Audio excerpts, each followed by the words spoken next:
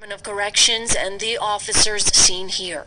The guards in this gang cooperated to have him murdered, to put him in a cell where he didn't belong. He alleges prison staff and Aryan warrior leaders conspired.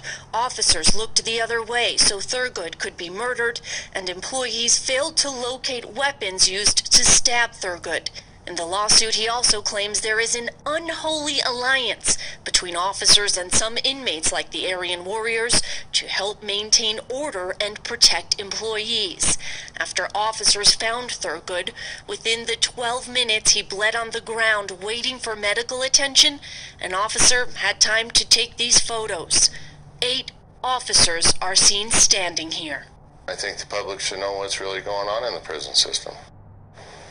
We contacted the Nevada Department of Corrections to find out if employees named in the lawsuit still work there, and for a comment, a spokesman said the NDOC is cooperating with law enforcement agencies on the murder case, and because no videos have been officially disseminated to reporters and the public, there will be no comment since, in his words, it could potentially jeopardize the case. But you know what?